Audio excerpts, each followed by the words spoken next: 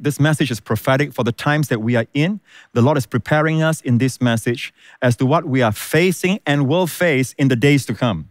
Let's look at that again, what the Lord shared early this year. Let's look at the Temple of Solomon from afar first. Okay, we see the chambers, the 3 floors. Can you see it?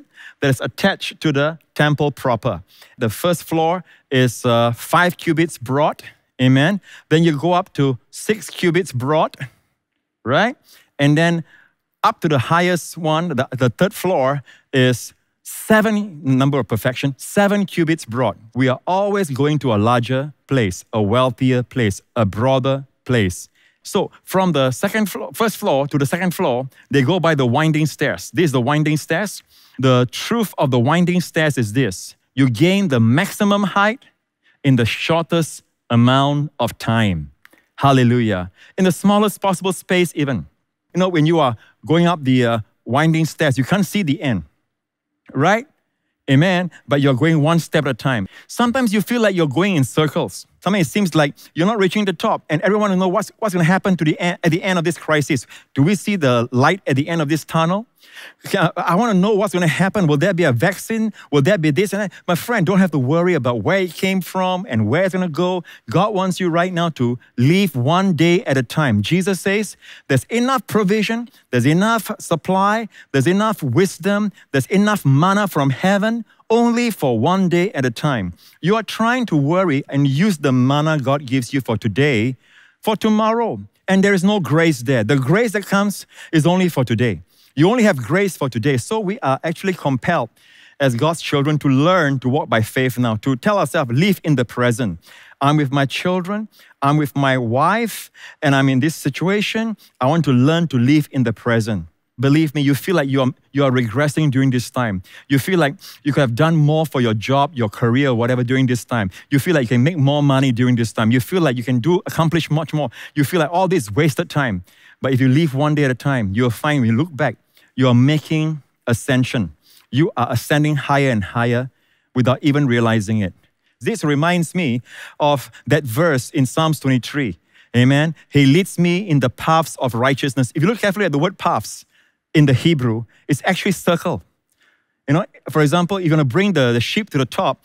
If you make a direct route all the way to the top, it will cause the sheep to be weary and to be discouraged and to lose strength and get scattered. But the wise shepherd does it in a way that the sheep don't even know that they are ascending. They don't even know they are making it all the way to the top. They do it effortlessly. How? By grazing. He gives them food to eat all the way around. He leads them in the paths of righteousness, and they go in paths. They call it paths, circle of righteousness. Literally, circle of righteousness, which I believe is the truth of righteousness that cause people, as they eat the truths of righteousness, they are making ascension. They are ascending higher. They are being elevated, amen. They're going higher and higher above their enemies, higher and higher above their challenges, higher and higher above all the obstacles where the air is fresh, and they end up on top and hardly knew that they were making ascension, all right, without all this, stress and effort, amen. Praise the Lord. We can look at our lives right now at this time. It is the midnight hour. It is midnight. Daybreak is coming. It seems like there's no light at the end of the tunnel. We know midnight night is the word Laila. You know, in Israel they say Laila Tov, good night, right? Laila comes from the word Lul. Okay, Lul, the only time Lul appears is actually winding stairs that is used here in the Temple of Solomon. From floor to floor, you go by the winding stairs. Amen. So what do we do in the time of midnight, the night seasons of our life? We don't understand what's going on. Just do one step at a time. If you are depressed, amen, just do what is in front of you. Look at the Lord and live one day at a time. Don't worry about tomorrow. Don't get into the what if, amen. Just live one day at a time. When tomorrow comes, when next week comes, when next month comes, the supply, the grace, and the provisions will be there. The Spirit of God says, rest. The Spirit of God says, spend time with your wife, do it. Amen. The Spirit of God says, spend more time in my word, listening to Pastor Prince, perhaps. Praise the Lord. There are many other good speakers out there, but I know what I preach. Amen. So you need to obey one step at a time. And before you know it, Obeying one step at a time, you are making strides, heavenly strides. You are making progressive upwards strides, and you're going higher and higher and higher. Amen. And before you know it, you find you're in a larger place. Amen. That's the same for all your provisions. God will provide for you. You find that what God provides for is larger than where you came from. Amen. You won't be where you came from. You came from the 5 cubits broad room. You're going to a larger room. But it happens so effortlessly, you don't even know it. You were just being obedient one step at a time.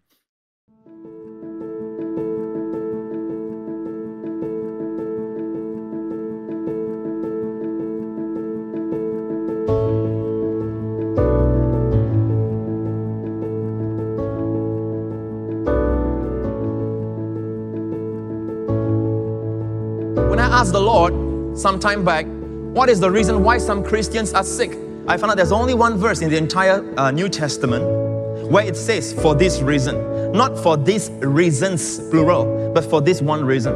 Many Christians, that is, because it was written to the Corinthian church, many are weak, first stage of sickness. Many are sick, and many fall asleep. But with the Lord's Supper, if you know how to take it the way God meant for you to take it, you will not be weak, you will not be sickly, and you will not die before your time. He took bread. When he had given thanks, he broke it and said, take, eat. This is my body, which is broken for you. Now, why was his body subject to such treatment? For every hole, yours, broken, diseases, pouring out from pores, your past, all that will be healed. Now, the cup represents what? The blood of Jesus.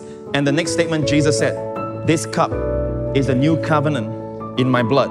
We are totally forgiven because of Jesus' blood, not because of what we do. The Lord's Supper is a place where we are blessed.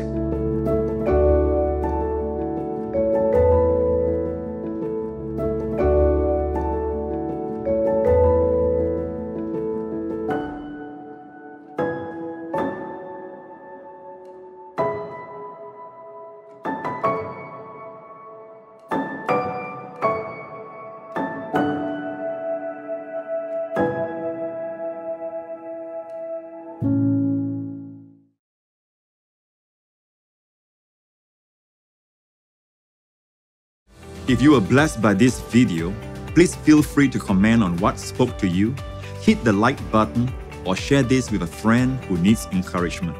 Don't forget to subscribe if you don't want to miss out on any of my latest videos. Thanks for watching, and I'll see you again soon.